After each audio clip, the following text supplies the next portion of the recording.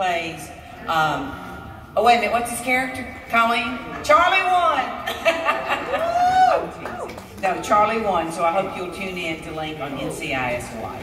And, yeah. And, hey, Edie, your granny, you told them earlier, had pearls of hope. And they would lay out pearls, their pearl necklaces, on their Bible.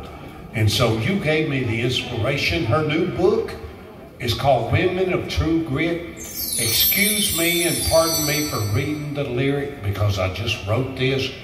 I don't know it. I ain't getting senile. I do have a memory pill and I forgot to take it this morning. But anyway, I'm just kidding.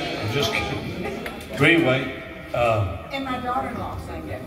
Oh yeah, your daughter-in-law sang it with me. What's her name? Victoria Renee. Yeah, you can look her up on Victoria Renee Hand. She's an incredible singer. And she's absolutely beautiful. She is. Hey. Now they could give me beautiful babies if they would. Well, they will. Edie Mae told me not long ago, she said, Ronnie, if I'd have seen you in 1968, me and you'd had some pretty babies. You got pretty babies. You know you do. No, I do. I got a pretty baby too. I'm telling you. But anyway, so we're going to do this song. The title of her new book, Women of True Grit. I'm going to bring it a little closer.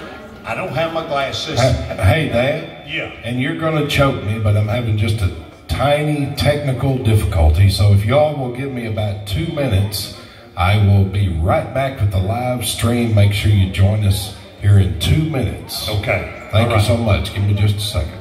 Hey, Edie, tell them about this book again. Okay. Tell the live audience. Okay. This book, Women of True Grit, is over 63 women's stories from around the country, sharing stories of heart-moving stories that would give you tools for life.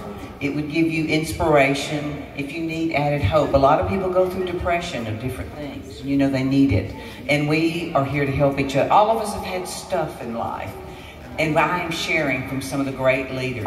Like you saw, Kelly Lang was here tonight. Her story of overcoming breast cancer. Earlene Mandrell, she shares stories of miracles.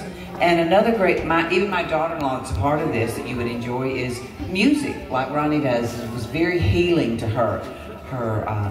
And of course, my personal story I share in this that I haven't, that all three of my brothers died young at 19, 23, and 46.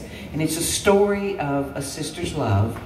And in a great way I've learned about when you lose people you love too soon, and we've talked about some tonight with Elvis and some of the great ones, is that I think the best thing we can do is that pain is a path.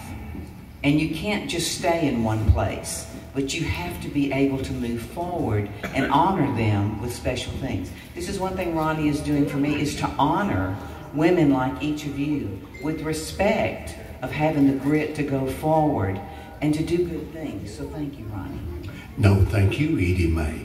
And by the way, my mother's name was Georgia Mae. I know that. So, is it M-A-E? M-A-E? Yep. So it was Minnie Mae, Elvis's grandmother, Minnie Mae. I was named after her. And so, to me, Mae is very special, and it's a special treat for me, for you to call me when he calls, Edie Mae, what's going on? I know it's Ronnie. But anyway, would y'all do me a favor? Hold your book up. Hey, Brian Dean, are we live on TV? Oh, we will be in about 58 seconds. She sold out. Do what? She sold out tonight, so where can we get it? Wow. You can go to ediehand.com.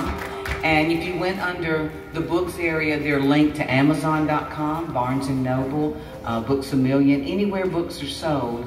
And this is what I love. I try to support local independent books of people that are looking for inspiration. You're going to find it in this book.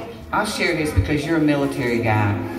Brigadier General Wilma Vaught, I interviewed her. She's the first woman to be decorated as a Brigadier General. She raised $10 million and had the federal government to match $10 million to build the Women's Memorial at the gateway of Arlington Cemetery. She helped my first party of 40 women in the book at the Women's Memorial of 2.5 million stories of women that have served our country and made a difference so that you and I could be here tonight and have some fun. So it's some great stories and that you all will enjoy.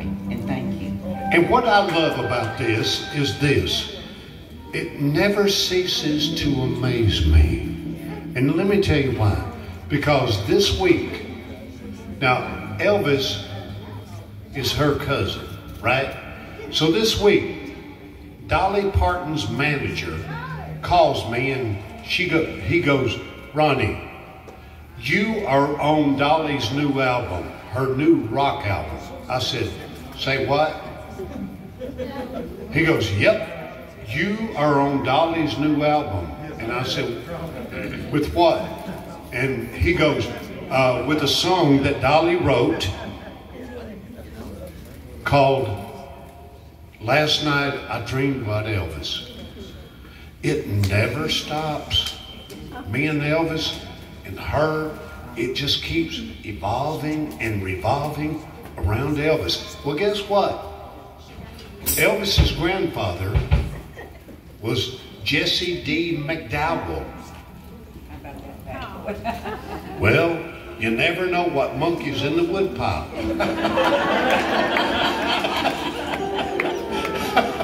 I love Edie Mae. And so Edie Mae, I said, Edie Mae, I've written a song for Women of True Grit. So I'm gonna, I just wrote it. I'm gonna sit on the step and watch you. Would you? Okay, sit there right there. And I promise you, I swear I won't mess it up. All right. Are we live? Yes. Okay, we're live. All over the world. Women of True Grit.